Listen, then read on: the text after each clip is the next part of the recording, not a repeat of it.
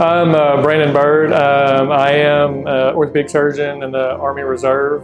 I've been doing that for the last 3 years. I mean, I learned a lot of teamwork. You really have to, especially in the Army, especially with a hospital setting, you have to have a lot of teamwork. And that goes back with my sports background, playing basketball, through college even, having that teamwork. So it kind of corresponds with that, and I really enjoy that. And I always love talking to people about their experiences in the past, and always wanted me to do it. And I've always felt that drive. So those days mean a lot because it's our country, our freedom, and it allows us to do what we're able to do today.